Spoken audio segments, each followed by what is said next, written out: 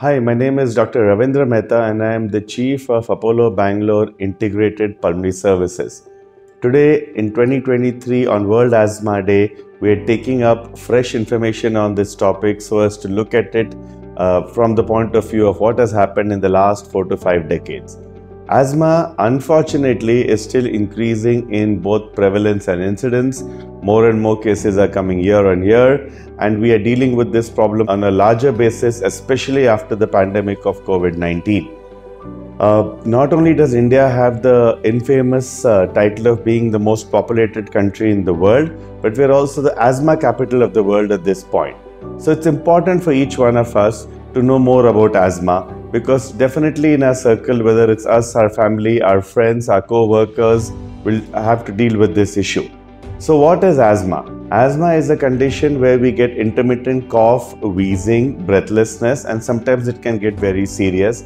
And it has a great impact on our overall health condition and quality of life, in addition to the fact that it worries you and makes your entire existence become problematic.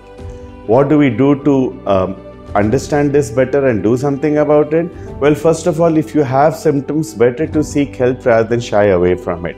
So seeking help with a good doctor, and the specialist doctor are called pulmonologists, but many good doctors can deal with this, are the people to consult. What do? They look at your condition, they go into your details, they may do a lung function test, and after that they'll give you an action plan. We believe that medications is the answer to everything. But when it comes to asthma, it's not only about the medication. It's about medications and other aspects of care, health aspects which you and I want to put in our day-to-day lives. Medications in the last 3 to 4 years, the remarkable change has been inhalers, inhalers and inhalers.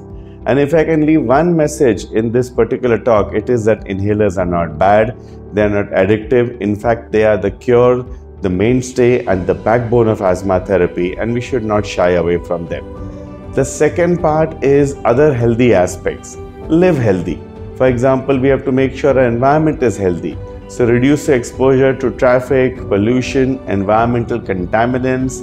If your job mandates it, two-wheeler exposure, and so many other things which can be worked on. Smoking. It's great, and the young generation seems to be expanding on it and they think it's lovely, but it's not. Smoking will increase your asthma and cause many other issues which are a whole discussion with themselves. So avoiding smoking, vaping, electronic cigarettes is another very, very important thing. And then comes the fact is, both for asthma and for the body, ladies and gentlemen, we need to live healthy. We know that we want to have fun once in a while, but overall, for the greater part, if we can at least have a better lifestyle, eat, exercise, and overall maintain a state of calmness and less stress, we can probably tackle this disease so much on our own that we require our doctors less and less. Now, how do we put all this together? It used to be videos like this that we talk to you and we hope that things will get better. But for some people, we need more care. And some people want more care and more information. For that, packaging the whole thing together is now called Asthma Specialty Clinic.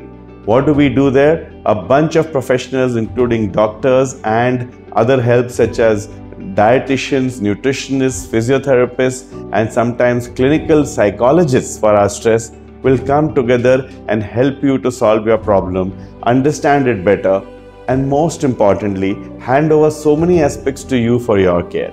Such a specialty clinic has not been done a lot in our country, and we basically have tried to do that in the Apollo system, and one of them is there in our Jayanagar flagship hospital for pulmonology, which has put this into place in the last year and a half and is progressing very well, helping so many people. Another reason to put focused attention and know more, and this is for the severe asthmatic, and I'm sure you guys will know somebody or the other, is that next level therapies. Beyond inhalers, there are some new medications. Science is progressing by leaps and bounds, and even a procedure which can help you to improve your asthma condition called thermoplasty, which has been a game changer at this point. So all this is stitched together in this specialty clinic. So what do we do now in 2023? We recognize that asthma is a problem. We put our minds and bodies together. We seek help. We do all the right medication and non-medical stuff for health improvement. And then on this day, because days are here to remind us to put our resources together. We take the whole WHO paradigm which has been put for this occasion, asthma care for all, similar to so many other themes which we have come out with, so that we can improve the overall status of this disease in the population and have higher respiratory health and progress by leaps and bounds. Thank you.